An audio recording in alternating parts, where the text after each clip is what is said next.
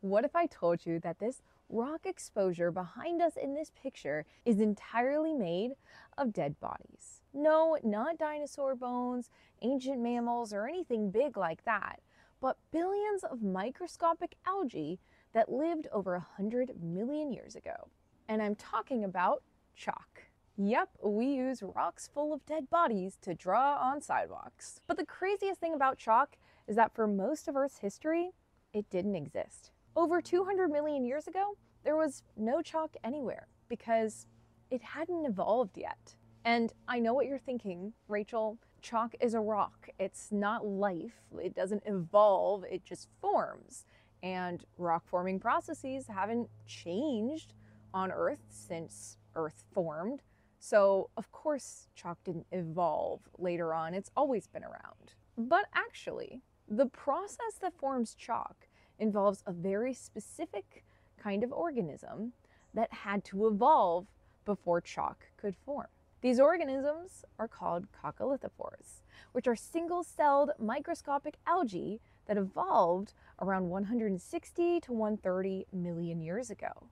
Before this, there were several other kinds of microscopic algae in Earth's oceans, but none left behind massive chalk deposits like coccolithophores. So what makes these little guys so special?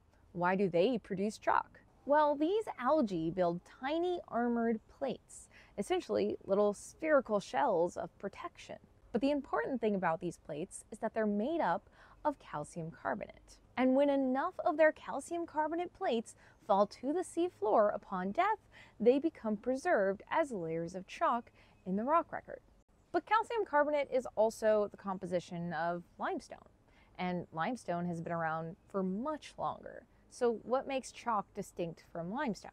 Well, it's these organisms that make up chalk. Because they're so small, the resulting calcium carbonate rock that forms as a result of these algal buildups on the sea floor is such a different texture, much more brittle, softer, finer grained, and well, chalky, that we designate it as a completely different rock type. So yes, life invented chalk a little over 100 million years ago.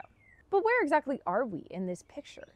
Where does one go to explore natural chalk deposits? I'm glad you asked. Kate, the groovy geologist, and I were just visiting San Antonio, Texas, exploring some of the field trip locations for the upcoming Geological Society of America 2025 conference, GSA Connects 2025, that will be taking place in San Antonio this October. These rocks and that outcrop that we were at are part of the Austin Chalk Formation, which can be found all around South Central Texas. And you can come visit some of these chalk deposits on one of the field trips that GSA will be offering in October. But wait, why was all this chalk deposited in the middle of Texas? This is supposedly made up of marine organisms, and last time I checked, there was no ocean over Texas. Well, this chalk formed around 100 million years ago during the Cretaceous period, when a shallow sea covered much of the state, where these newly evolved algae, coccolithophores,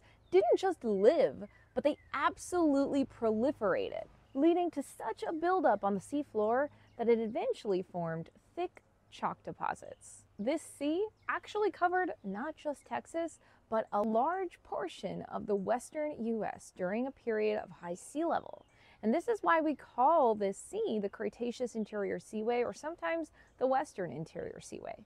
And fun fact, so much chalk deposited during the Cretaceous period that it gave it its name. Creta means chalk. So if you want to walk across fossilized oceans, find rocks made of 100 million year old dead bodies, all while getting a tour from a geology expert, come visit San Antonio in October for the GSA Connects 2025 meeting. There are tons of field trips that would be offered on the weekends that bookend the conference, and you don't have to be attending the conference days to go on the field trips. And one of these field trips will explore these chalk deposits as well as some of the ancient shale deposited here during a major ocean anoxic event of the Cretaceous period, when oceans became so depleted in oxygen that widespread black shales formed. So be sure to check out the links below for more information on how to sign up. Hope you guys enjoyed this video about this rock that life invented, and I'll see you in the next one. Bye.